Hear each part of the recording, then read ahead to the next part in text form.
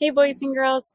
This week, I thought it would be special if I spent a little bit of each day reading to you from one of our favorite series, The Magic Treehouse. So today, we're going to be starting the book Sunset of the Sabertooth. I'll give you a little hint about the chapter names like we always do on day one of a chapter book. Chapter 1, The M Things. Chapter 2, Bones. Chapter 3, Brrr. Chapter 4, Cave Kids. Chapter 5, Snow Tracks. Chapter 6, Song on the Wind. Chapter 7, The Sorcerer's Gift. Chapter 8, The Great Parade. Chapter 9, Master of the Animals. And Chapter 10, This Age. Okay, let's get to where we start. Ooh, and there's a picture on the first page. Chapter 1, The M Things.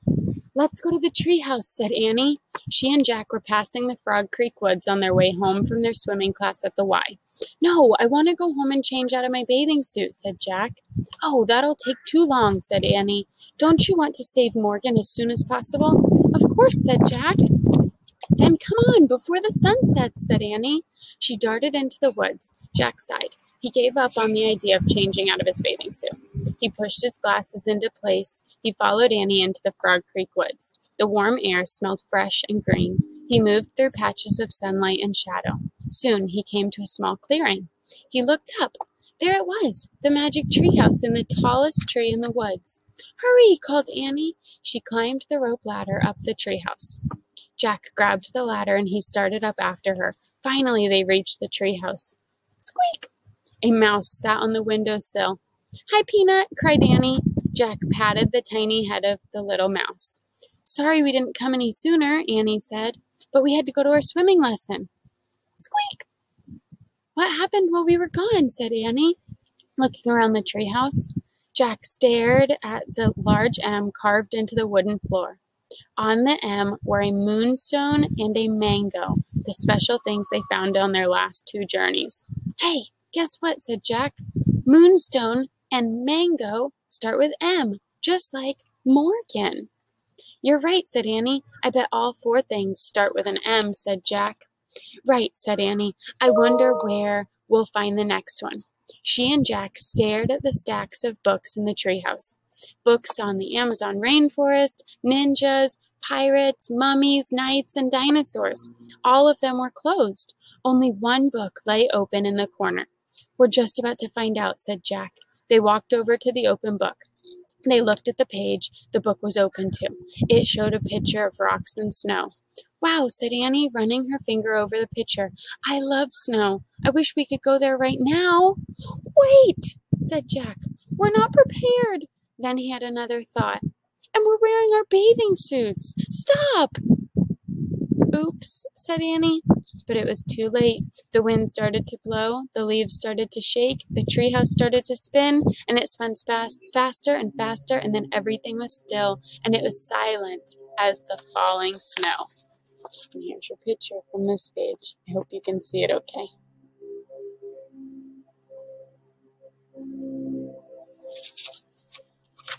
Chapter 2, Bones. Jack, Annie, and Peanut looked outside. Snow was falling from the gray sky. The treehouse was in the tallest tree in the grove of the tall bare trees. The grove was on a wild white plain. Beyond the plains were high rocky cliffs. I'm cold, said Annie. Her teeth chattered. She wrapped her towel tightly around her. Squeak!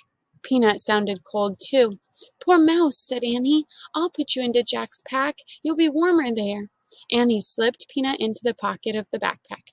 We have to go home, said Jack. We need warmer clothes. We can't go home, said Annie. We can't find the Pennsylvania book.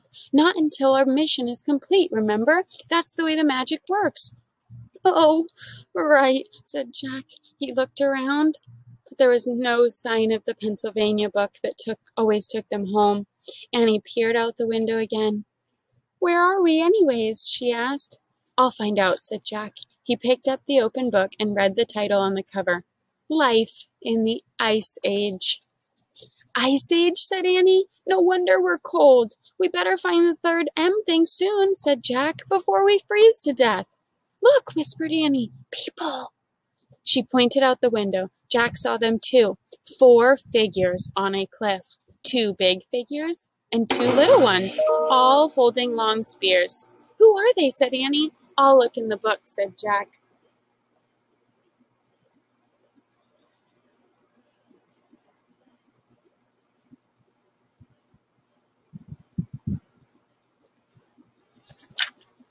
He found a picture of some people. He read the caption to Annie. Early modern humans were called Cro-Magnons.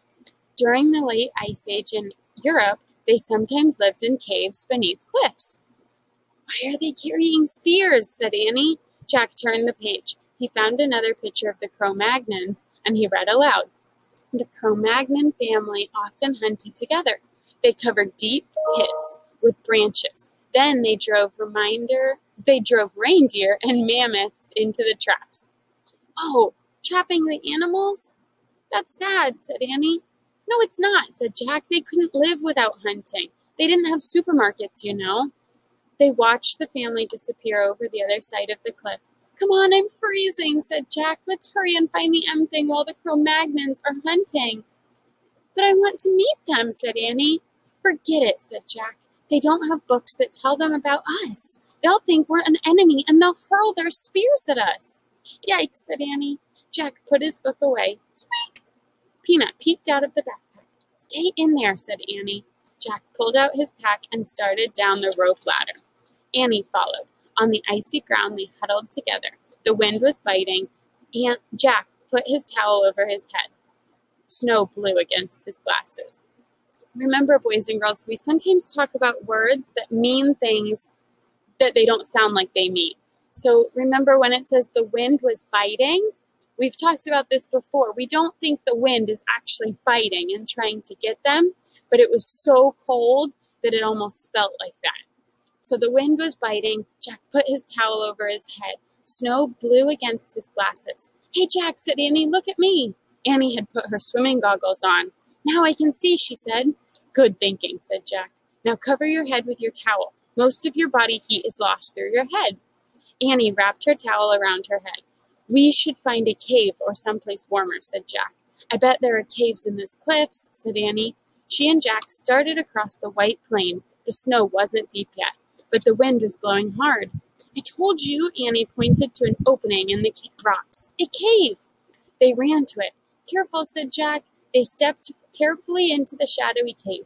It was only slightly warmer inside, but at least the wind wasn't blowing. In the gray light, they stamped the snow off their sneakers. Annie took off her goggles. It smells in here, said Jack. Yeah, like a wet dog, said Annie. Let me see what I can find out, said Jack. He pulled out the Ice Age book. I'll look around, said Annie. Maybe the M thing is in here. Then we can go home and get warm. Jack stood by the entrance so he could read the book. This cave is filled with sticks, Annie said. What? Said Jack. He didn't look up from the books. No, wait. I think they're bones, said Annie. Bones? Echoed Jack. Yeah, lots of them back here, all over the floor. Jack turned the pages of his book and he found a picture of a cave filled with bones. I hear something, said Annie. Jack read the writing below the picture of the cave. It said, the great cave bears of the Ice Age were over 8 feet tall. That's taller than Miss Connor for sure. These bears were larger and fiercer than today's grizzly bears. Their caves were filled with the bones of their ancestors. Annie, whispered Jack, get back here now. They were in the cave of a great cave bear. And that's where we're going to stop for today, boys and girls. I hope you enjoyed it. Tomorrow's chapter starts with chapter 3, and it's called Brr. So we will have to wait and see how that one turns out. I hope you enjoyed today's reading. Bye, guys.